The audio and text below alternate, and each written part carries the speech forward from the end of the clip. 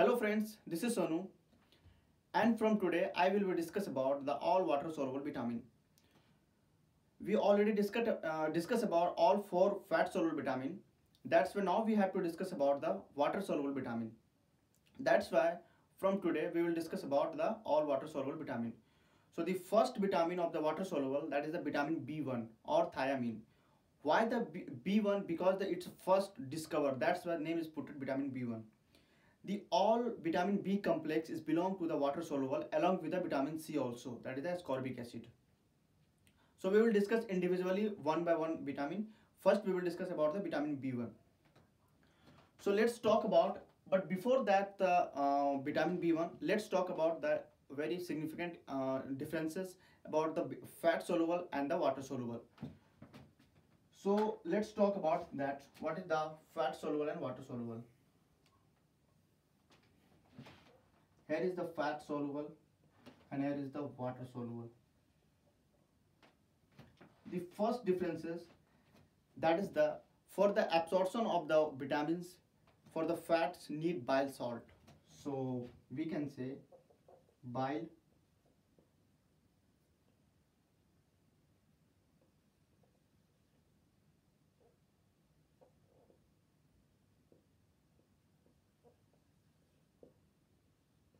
bile acid, but in a water no need. Means without bile salt it can be absorbed. Second main difference, that need lipoprotein for the transporting of the all fat soluble, for example chylomicron, but here no need. Third, it can absorb, or for example it can be a store, but no store. Means our main storage point of the all fat soluble vitamin, that is the liver and some adipose tissue, but in water soluble it will not absorb. So and next one,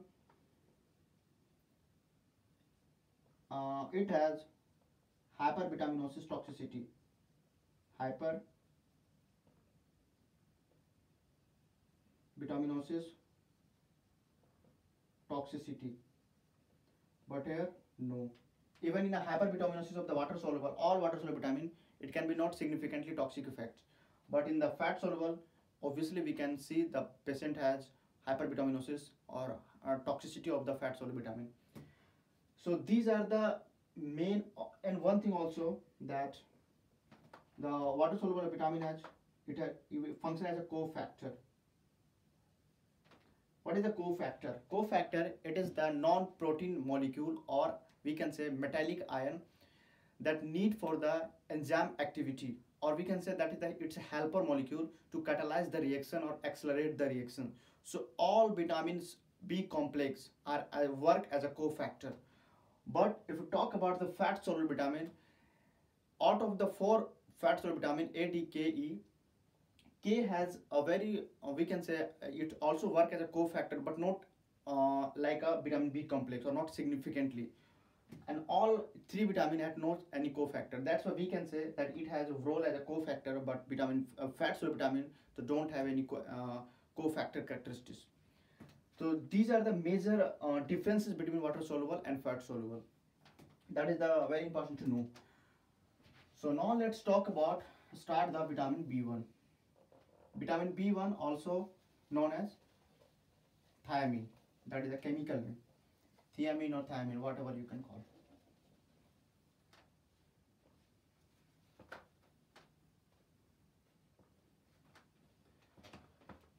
Okay, so vitamin B1 or thiamine has three forms: TPP, thiamine pyrophosphate, and TTP, thiamine triphosphate, tri means 3, TMP, thiamine monophosphate. But the thiamine pyrophosphate, approximately 80%, mainly found in the body. Thiamine triphosphate is 10% mainly found in the brain, and the rest is a 10% is mainly found in the body.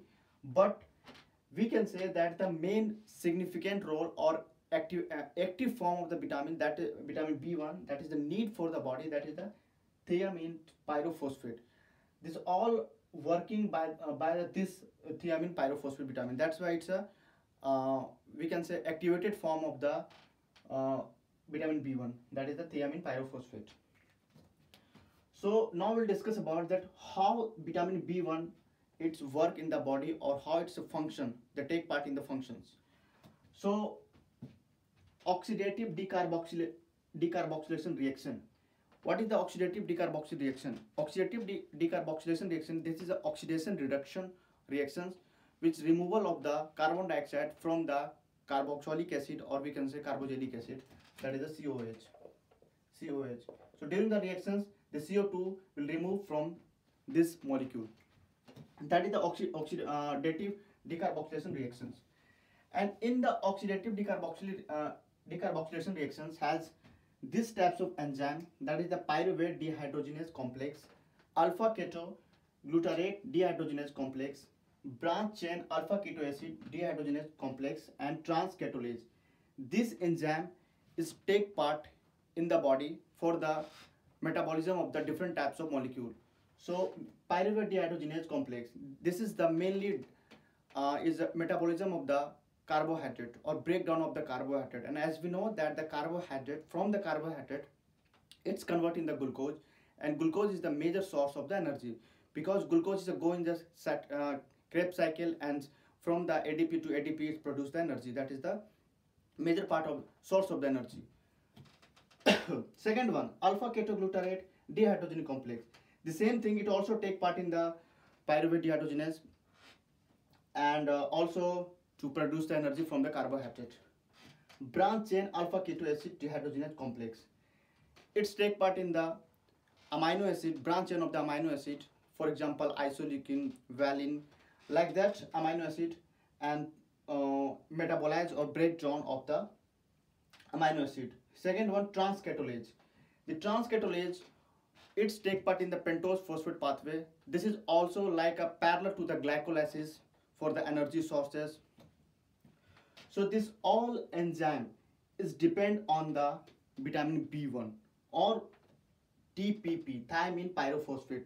So in the absence of the thiamine pyrophosphate, this enzyme will not work at all.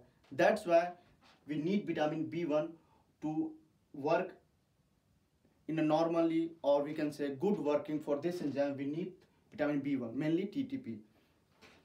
And from working of this enzyme, as we know that this 4 enzyme is the major take part in our body during the carbohydrate metabolism, during the different types of metabolism, different types of we can say sources of the energy.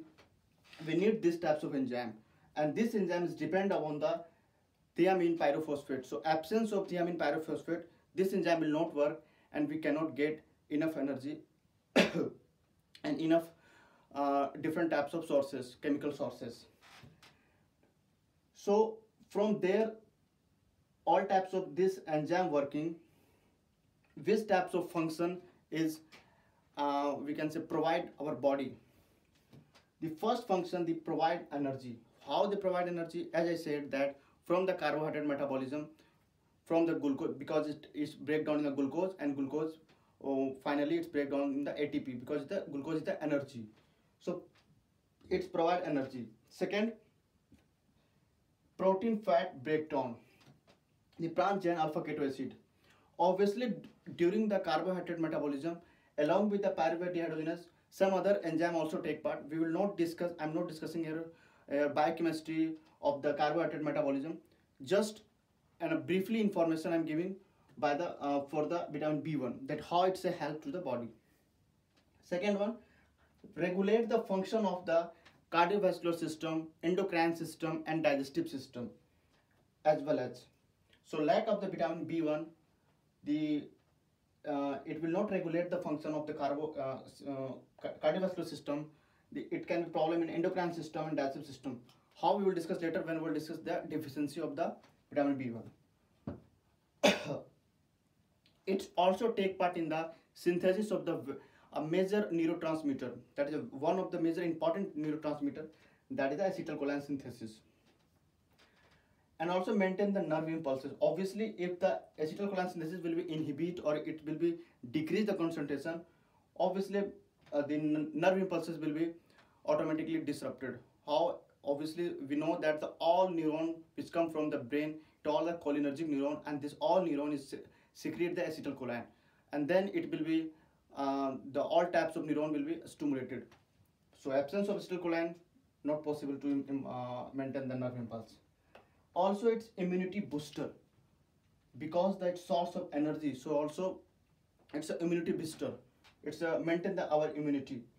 Second, then help to secrete hydrochloric acid in the stomach.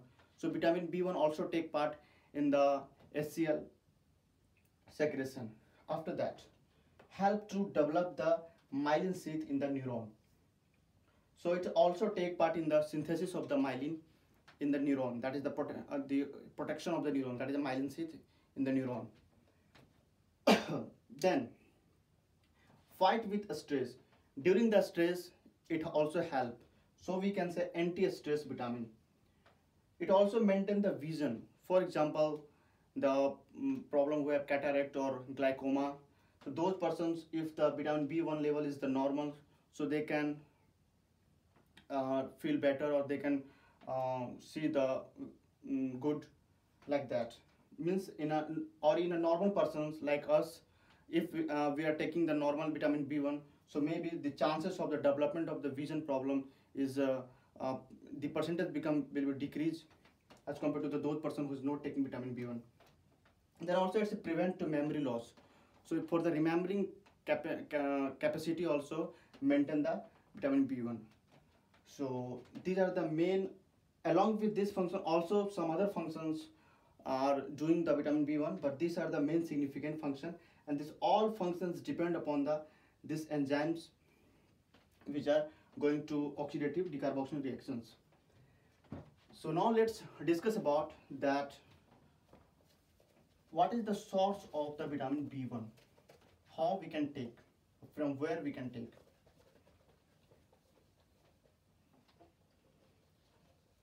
One thing also I would like to say that transcatolase, this is a transfer of the keto group during the pentose phosphate pathway. Already I said, but this during the deficiency of the vitamin B1, this transcatolase are decrease the activity of the in the erythrocyte. Let's write here that if decrease the vitamin B1, so decrease the activity of erythrocyte. So by there means by here we can diagnose the if the decrease the activity of erythrocyte in transcatolase, so we can say that the person has deficiency or lack of the vitamin B1, because during the vitamin maintain normal level of vitamin B1 or increase, or we can say a person will taking a lot of vitamin B1 on the time, the activity of in erythrocyte is the transcatolase is the increase. So we can say that the person don't have any vitamin B1 deficiency. But if this will be decrease, so we can say that person has vitamin B1 deficiency. So this is one of the diagnosis method that is we have to know.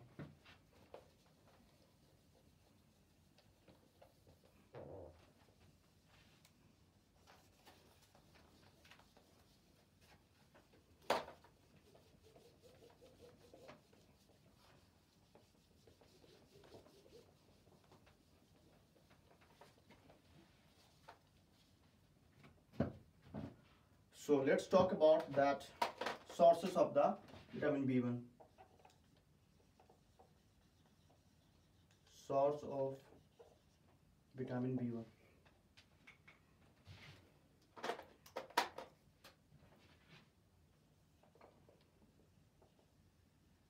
Plant source and animal source.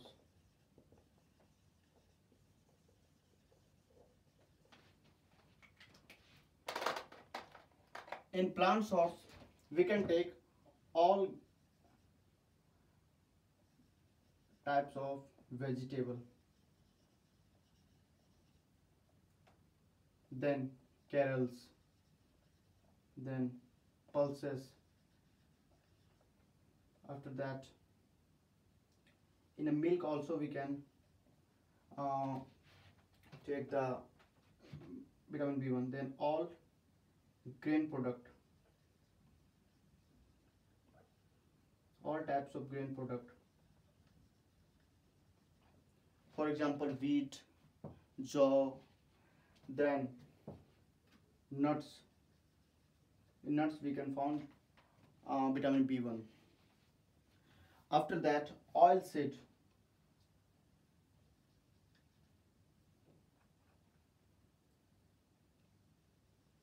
oil seed,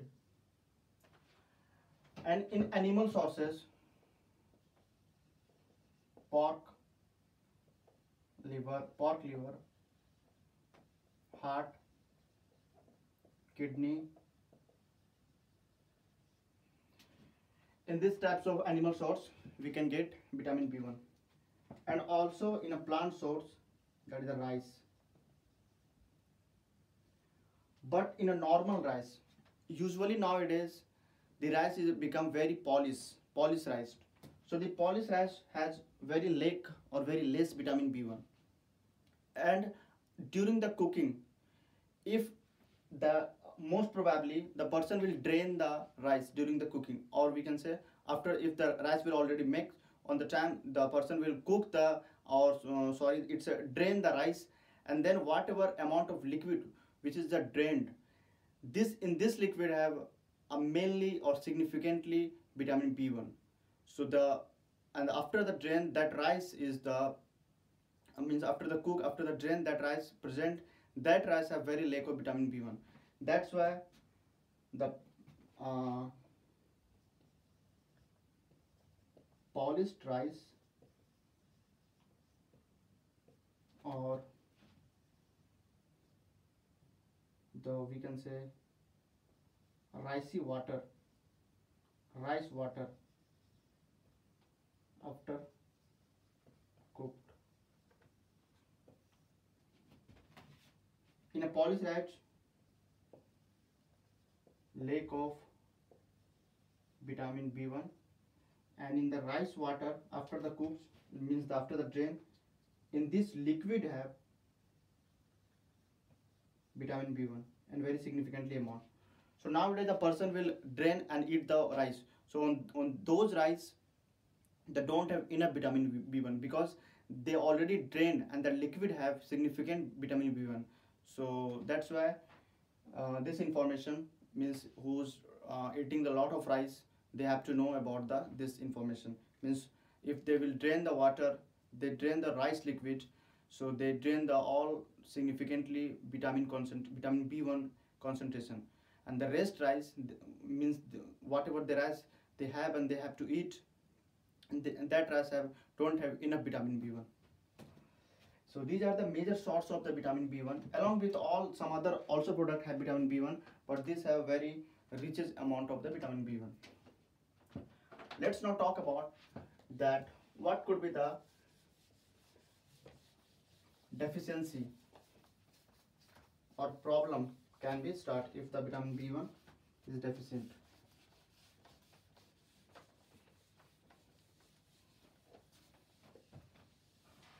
First of all, if the vitamin B1 become deficient or lack of the vitamin B in the body, so those enzyme who's dependent on the thiamine pyrophosphate, automatically those enzyme will be inhibit or interrupt or slow.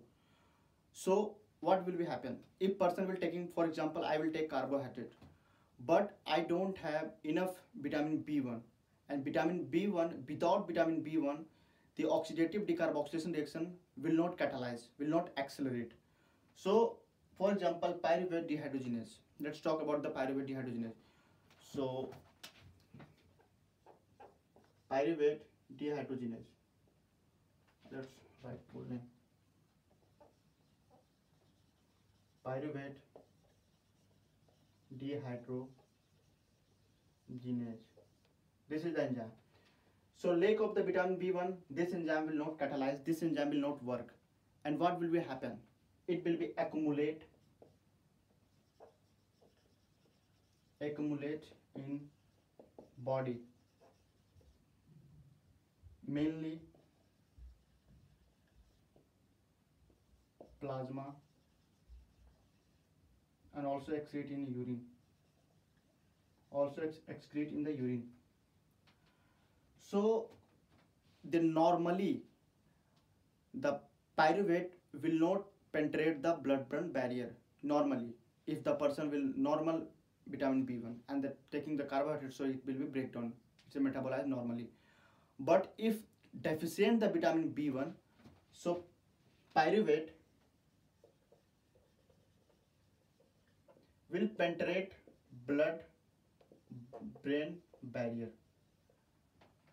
If the vitamin B1 deficient, so it's accumulating, the concentration of the pyruvate in the blood is very high due to the lack of the thiamine pyrophosphate. So it's penetrate the blood-brain barrier and start the problem. Means it's inhibit the metabolism of the CNS obviously in all over the body, and it can be start the dysfunction of the neuron. So we can say that in a chronic deficiency of the vitamin B1 can be suffer polyneuritis.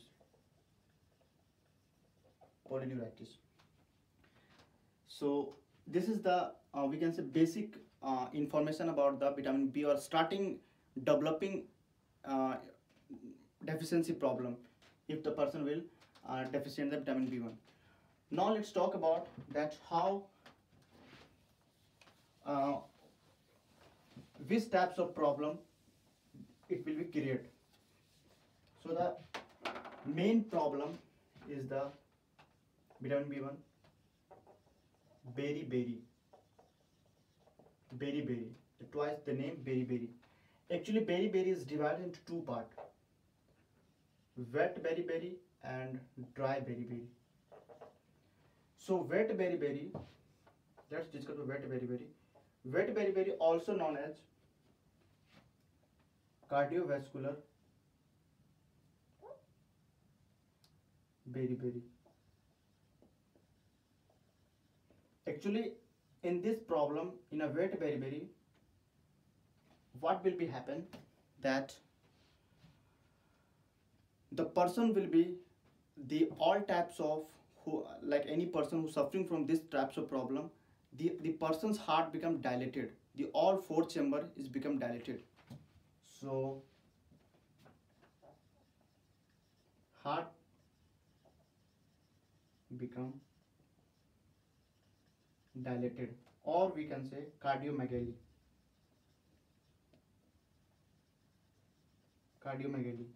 And this problem, it lead to edema develop.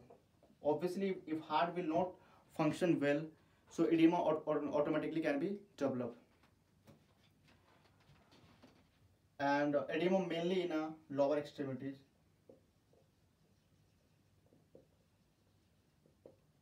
Then the calf muscles, that is the lower extremities muscles, calf muscles become weak.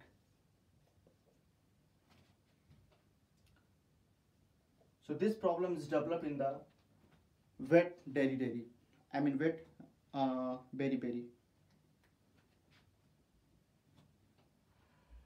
Now let's talk about that dry beriberi. What will happen in dry beriberi?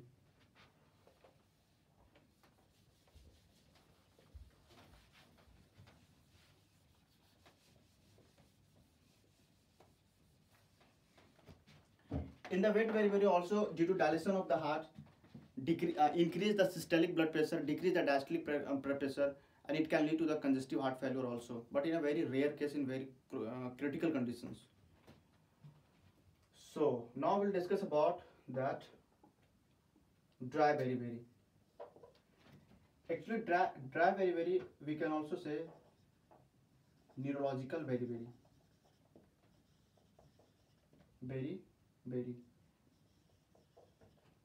Actually in these conditions, the peripheral neuritis can be occur.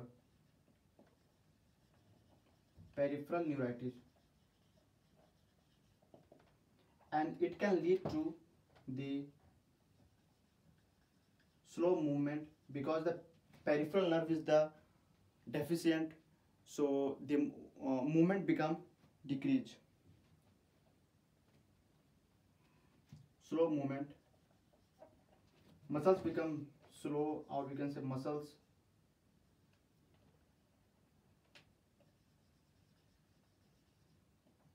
they are very weak. So this types of problem is developed in the dry beriberi. Now we'll discuss about that different types of problem uh, except the beriberi.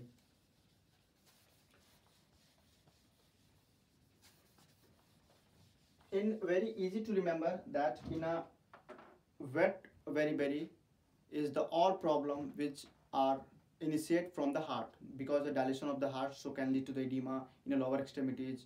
So the calf muscles, which are the lower extremity muscles, are very weak, so the person will not we can say walk properly, the pain can be start.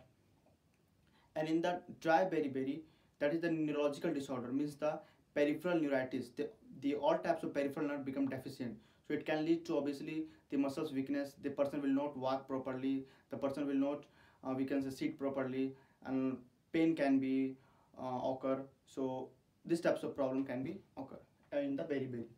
Now let's discuss about another beriberi. Another beriberi is the infantile beriberi, or we can say childhood. Actually this problem is mainly occur, so infantile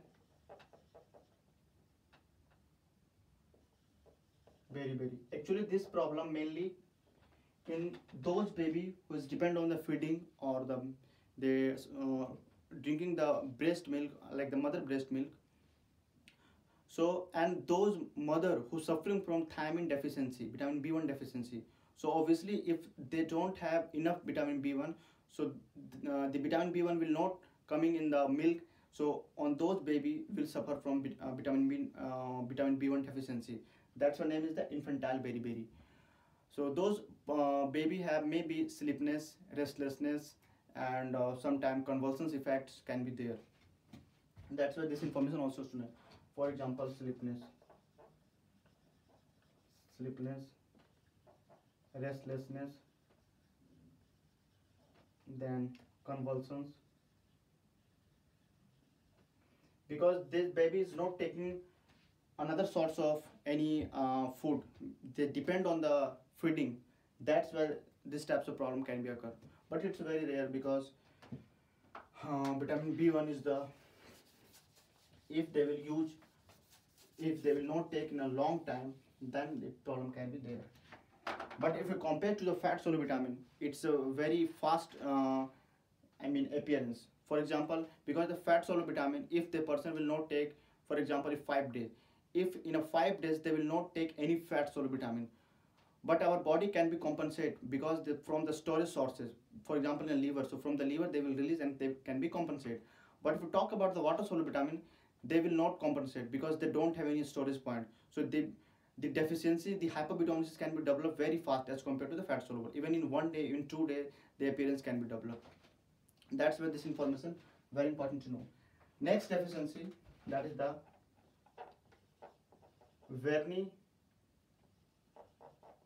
Wernicke-Korsakoff syndrome. Spelling is not correct, but the pronunciation like that, Wernicke-Korsakoff syndrome. Actually this problem will mainly occur in those person with the chronic alcoholism. So during the chronic alcoholism, so let's talk chronic alcoholism.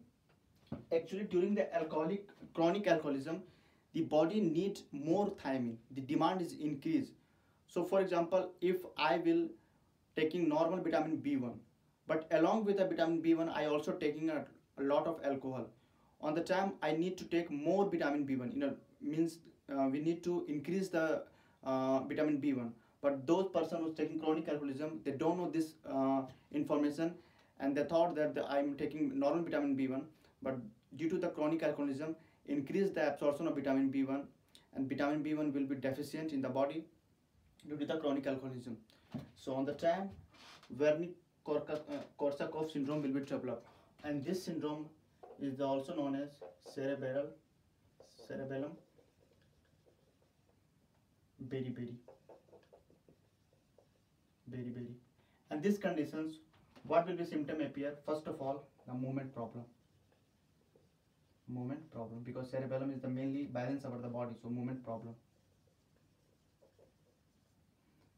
Due to the neuron damage, so obviously some motor functions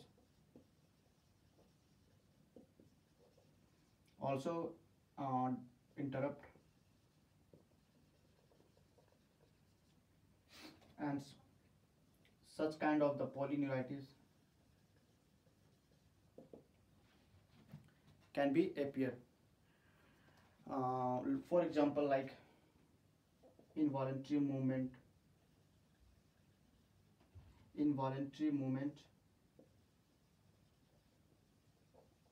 can be interrupt.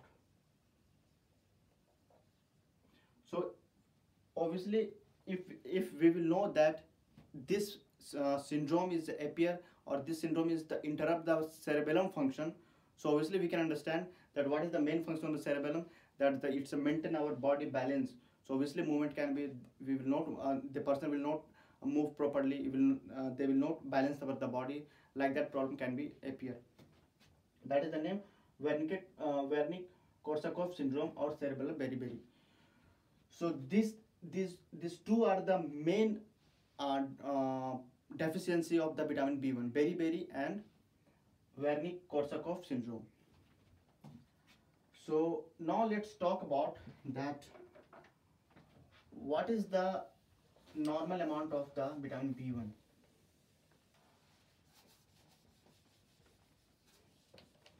Should be take in normal person.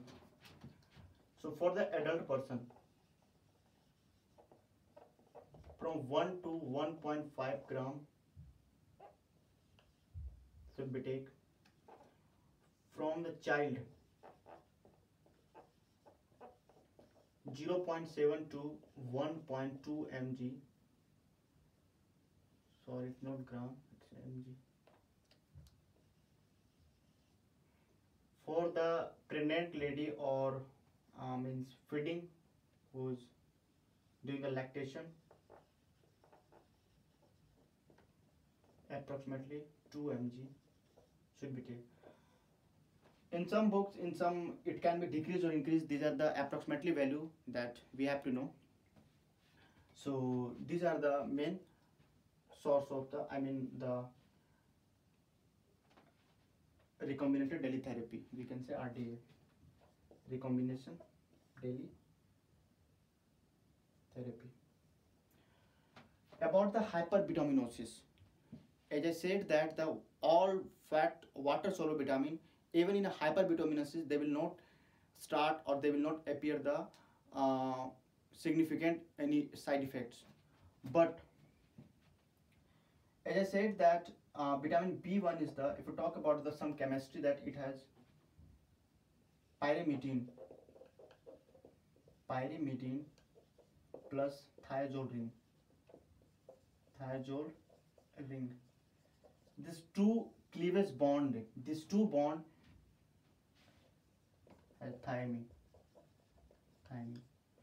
So some food like seafood or some raw fish, these types of fishes or these types of, we can say, animal sources can be destroyed by this two ring and can lead to the vitamin B deficiency. But it's a very rare.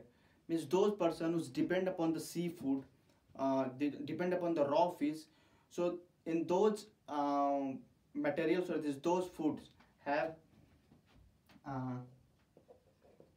thiaminase and pyrithiamine. pyrithiamine. These two types of enzyme. This enzyme is destroy these two ring, pyrimidine and thiazole ring, and that's why the cleavage is the breakdown and that destroy the thiamine uh, molecule.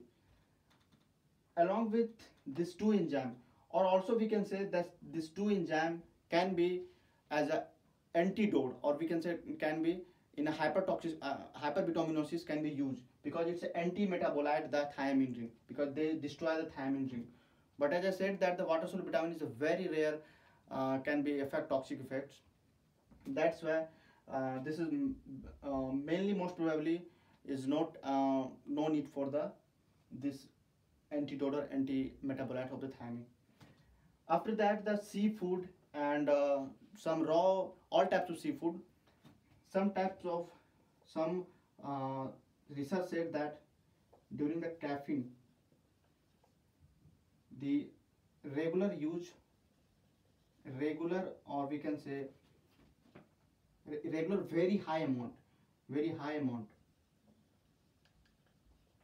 can be somehow or some percent of the uh, decrease the, or we can say destroy the thiamine ring, but not significantly, very rare and very some 1% or 2% we can say that can be harmful for the those person who is taking these types of food. So this is all information about the vitamin B1 that really we have to know or we should know. In next time we will discuss about the vitamin B2. So hope you will enjoy, you will like our discussion about the vitamin B1. Till then, thank you and take care.